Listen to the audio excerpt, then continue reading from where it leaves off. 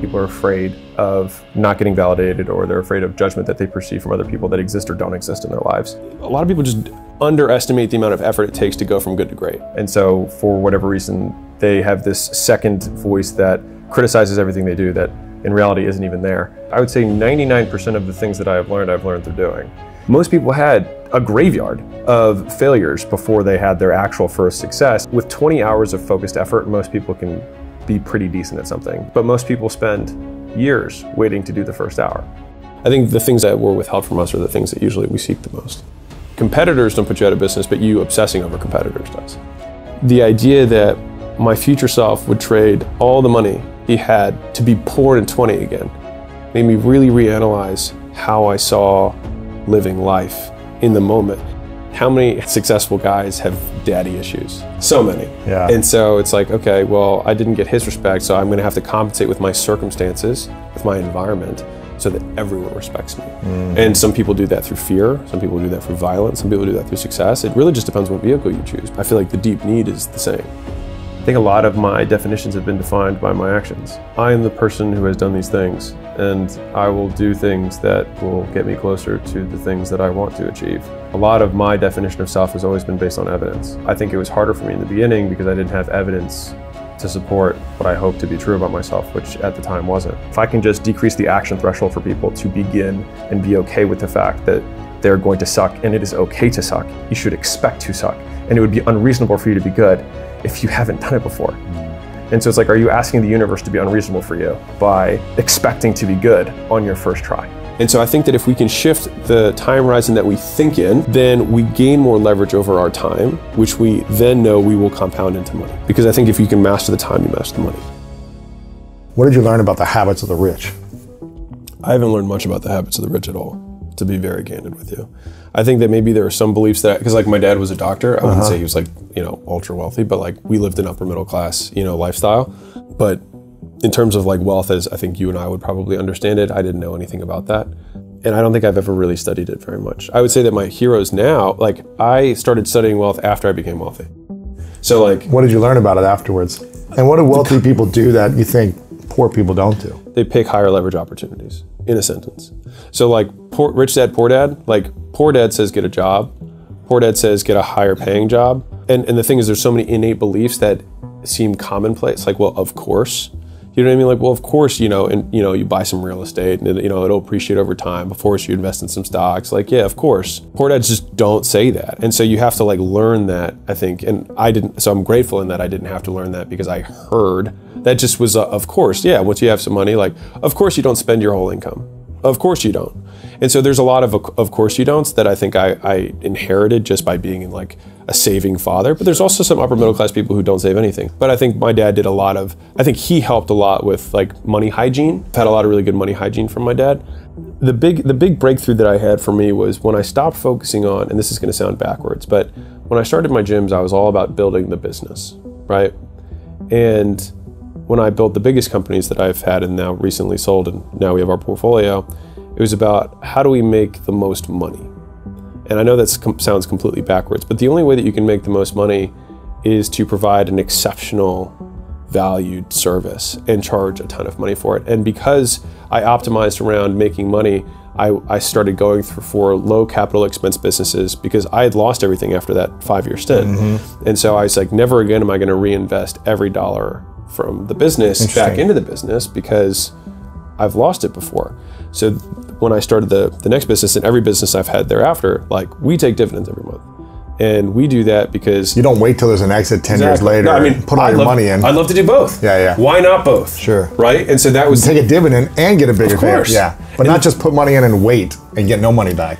100%. And the thing is, and this was a fallacy I had, because people always talk about like reinvesting in their business, but I realized that just meant that they weren't making profit. And so, the vast majority of businesses, even the software world is somewhat shifting in this, but they want to see profit. And then even better is if you have net free cash flow, which is just a fancy word for the amount of money that you can take out every month after making necessary investments in the business. And so I wanted to have businesses that pumped cash flow because I had lost it all before.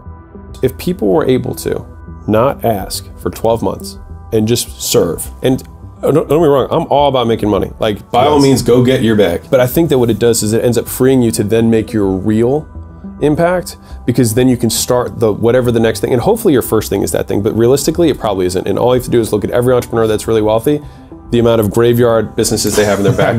Right. And so like right now, if you're listening and you're like, I'm not sure if this is the perfect business idea, let me just save you the time. It's not, because look at every other person who has been ultra successful. They have 10 failed business ideas. So just start, so you can just start notching off the bad businesses, right? But extending the time horizon, I think only happens if you do shift the intention through which you're building it, or you're just unbelievably self-disciplined. But I think it's easier to just like start at it with the right heart, because small tangent, but I think it'll be worth it, is that the reason that most people aren't successful, in my opinion, is that they sacrifice global benefit for local benefit. And that happens in all areas of life.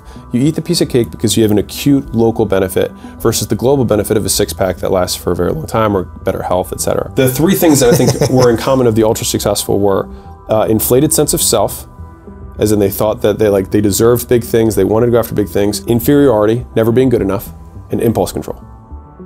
Those are the three factors of the most successful. That, like, when they did a common factors analysis, like, these people think, they believe that they can achieve all this amazing stuff, and then it's an amazing paradox, because at the same time they think they're not good enough, and they are insecure about whether they can achieve it. And they have impulse control. And they stay focused on the thing. And I'd say the biggest breakthroughs that I've had, I think, that will create a lot of the wealth that we will have in the future is really a deep understanding of how long is, and shooting with the intention of, like, I'm only bringing this up because my YouTube guy said it. He's like, I've never had somebody who actually started it. I was like, we'll see what we do in 5 years.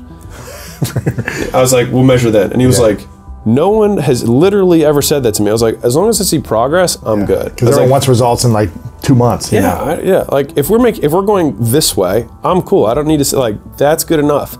For most people, if they could extend the time horizon, because, like, I'll give you another hack.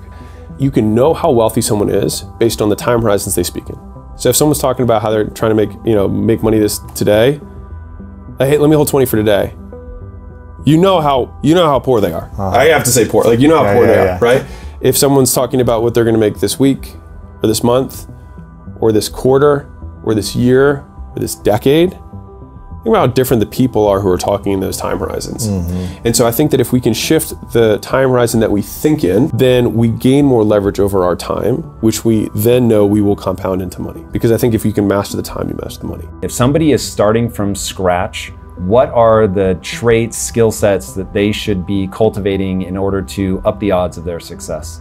They should focus on one thing in general, rather than lots of different things that you're not sure about. Because if you're starting out, everything looks like an opportunity. So the correct answer is all of them are opportunities, but all of them won't work unless you pick one, right? So you have to say no to all the other mistresses. So boom, you pick one. And then from there, I always say 6 figures is sell something to someone. That's it. And if you want more detail, sell something to someone. So it's one avatar, one product, one channel. So you don't have to figure out, how do I create 20 pieces of content across? It's like, just pick one channel, one media source, whether it's Facebook, Instagram, YouTube, whatever, Twitter. Consistently start going on that, whether that's cold outbound, whether that's content, whether it's running paid ads, whether it's affiliates, word of mouth, whatever it is. And start reaching out to people there to start selling your stuff. And so I use something that I call the Rule of 100, which is 100 primary actions, whether that's 100 minutes of content creation per day, 100 reach outs per day, $100 of ad spend per day. You have to pick one of them, but 100 per day, and you do that for 100 days, and I promise you'll be making 6 figures if you do that. People are afraid of not getting validated, or they're afraid of judgment that they perceive from other people that exist or don't exist in their lives.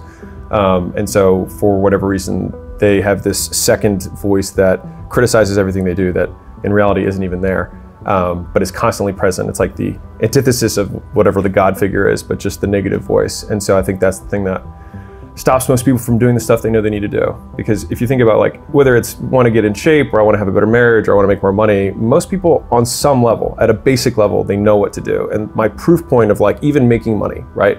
Most of us have had a bill that came up that was unexpected, a tax bill, a car breaks down, a health thing, whatever it is, and we find a way.